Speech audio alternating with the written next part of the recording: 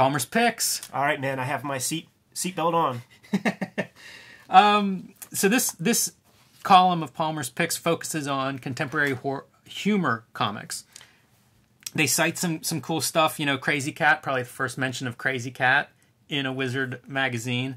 And from there, move on to Mad and Harvey Kurtzman and give some overview of some of Kurtzman's works. You know, obviously the founder of Mad Magazine. The Mad comic that turns into the magazine, and then he did work for Warren, magazine called Help. He self-published Humbug in the 50s, which was a humor mag, and then it was Hugh Hefner who offered Kurtzman a chance at designing a more high-end humor magazine called Trump. Mm-hmm. That only lasted 2 issues, but is slick as hell.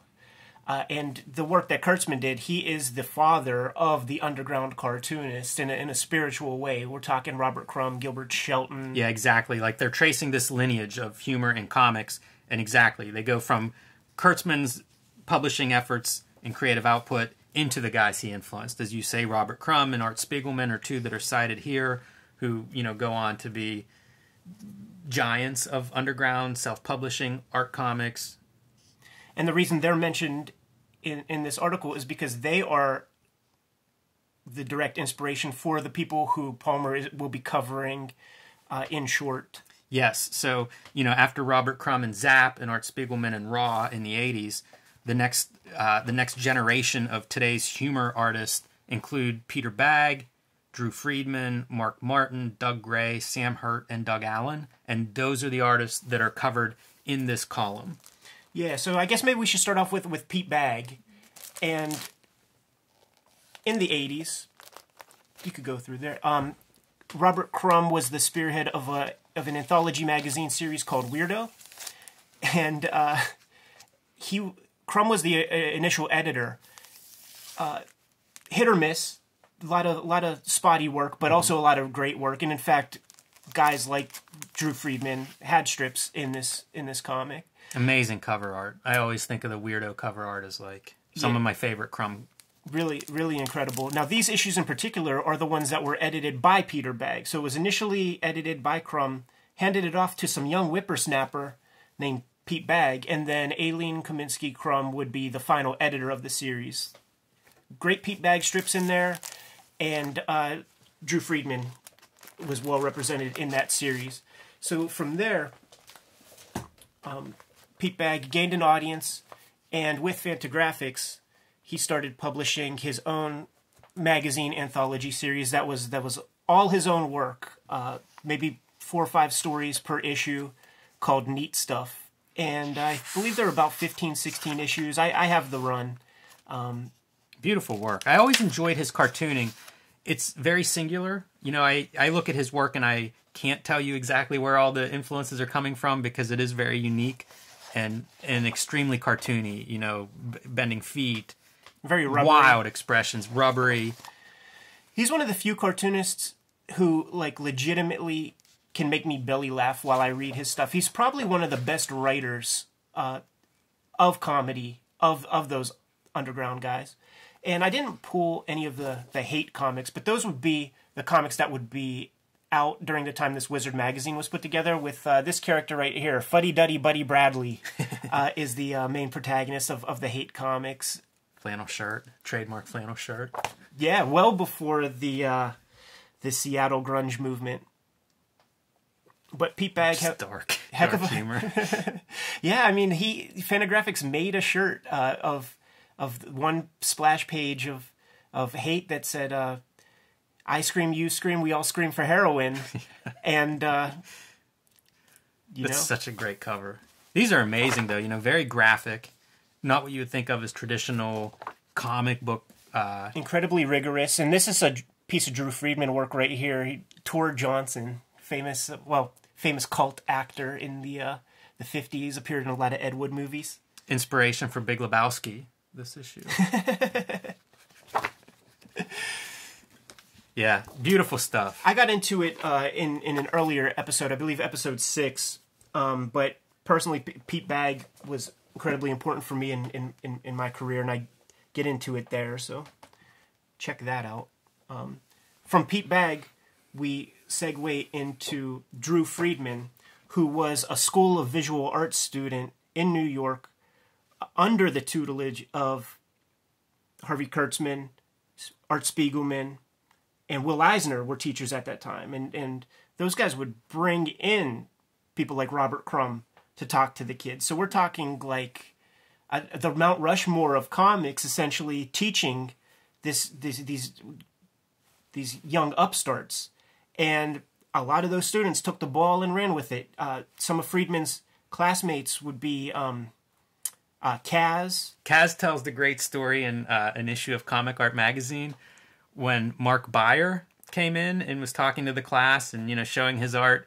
And if you're not familiar with Mark Beyer, it has kind of a very shaky, I don't know if neurotic is the best word for it, but it's kind of this shaky style, very stylistic. It's very, and it looks juvenile. Like, it looks like very rigorous kid drawing. So Kaz asked him if he drew that way on purpose.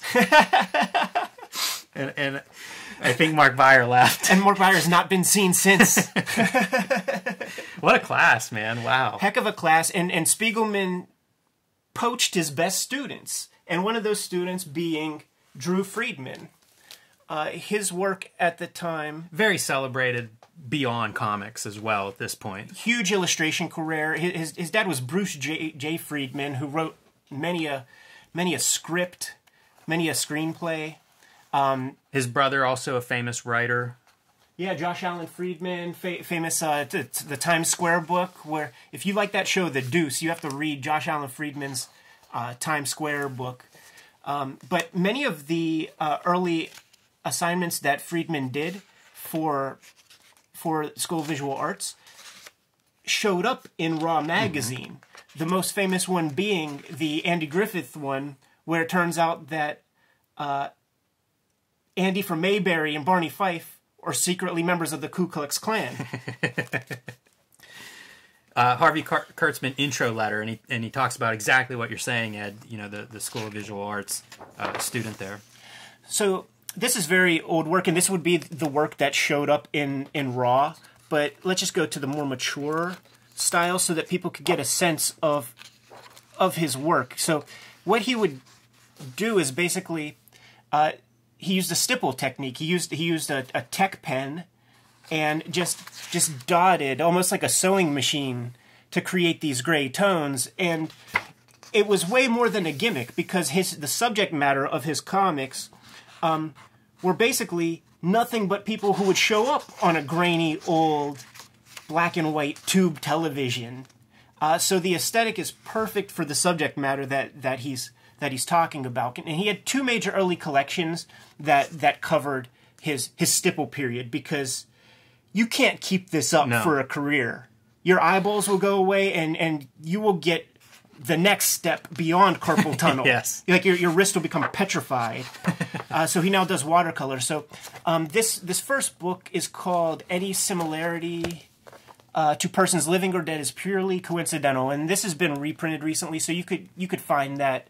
And his other popular collection with Penguin is called Warts and All. And there's a nice embossed cover where you could actually feel the bumps on these guys' that's ugly amazing. faces. But Friedman was a super important cartoonist to me. I was infatuated with the rigor of the work that he was putting together, man. So I went through my own Drew Friedman period, and I grabbed a couple pieces. Kurt Vonnegut introduction. Friedman. Amazing. Friedman is highly respected amongst. I mean, he's a member of the Friars Club. He did the comic book and illustration work in both of the Howard Stern books, Miss America and Private Parts. So he's been all over the place. You've seen his work. He's done work from everywhere, from Mad Magazine to Entertainment Weekly, and it's all funny. It's all crazy.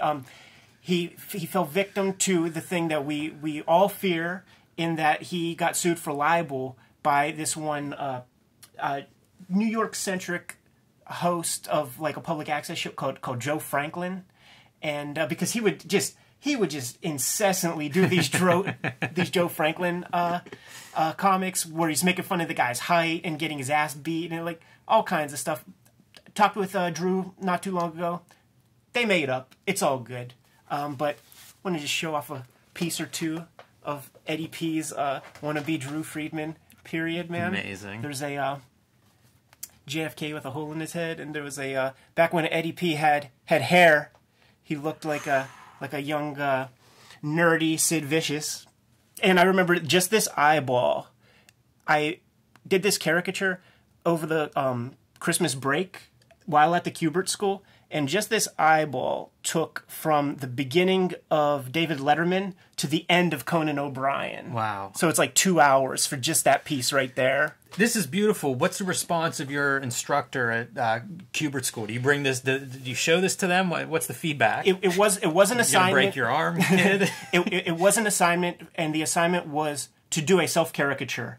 And the lesson that I learned, it was a profound lesson, actually, and I carry it with me to this very day, because I didn't have to do this. I spent my entire Christmas break busting my ass on this piece here, and I got the same A as a kid who dashed off a sketch.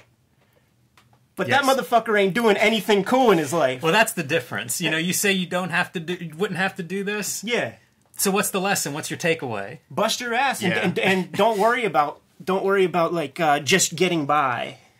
That is always the answer. And this idea of like, I'm going to figure out a way to circumvent the rules, your expectations, whatever, like, you don't even have to be there. So, you know, whatever shortcut you're desperately seeking, you can just walk out the door. I love it. Like because a lot of people have that mentality and I don't, and I get to step over them as I advance my career. Yeah, for sure. All right, Mark Martin. Anything on Mark Martin? I'm a fan of Mark Martin's work. I have the Teenage Mutant Ninja Turtle comics that he did. Didn't pull them out. Yeah. But, you know, they're good. They're okay. Yeah, we've talked about him a little bit in the past. Gnat Rat is a big high profile for him. And lots of anthology, alternative comics anthology type work. Then there was a guy named Doug Gray and Sam Hurt. I don't know their work very much. I do not either. I don't know either of them. Eyebeam by Sam Hurt, that is this strip. And The Eye of Mongombo by Doug Gray, I haven't heard of either of those. The Doug Gray Mongombo thing supposedly was published sporadically by Fantagraphics, but I've never come across an issue of it.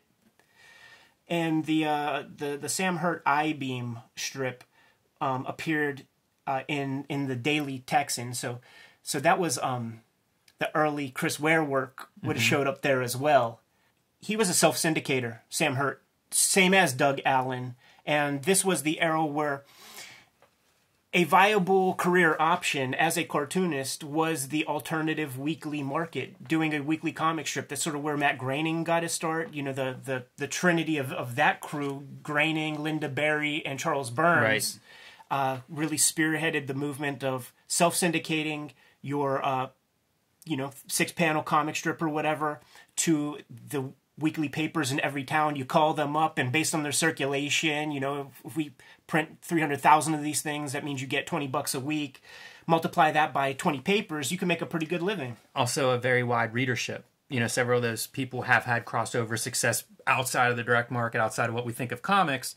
And part of it has to be because they were working with that wide audience. You know, they were doing work that resonated with the readership much greater than what we would find in the direct market. You know, Kaz, we mentioned 10 minutes ago, is one of the SVA students. He did Underworld for a long time in those alt weeklies. There was a great art show that started at the Society of Illustrators a couple of years ago about the alt weekly Cartoonist.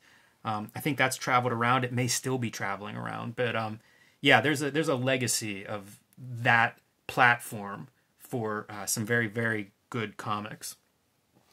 And Doug Allen comes from that tradition. He was making the Steven strip from 1976 forward, you know, doing basically a page of this a week. And this is a collection of many of his strips.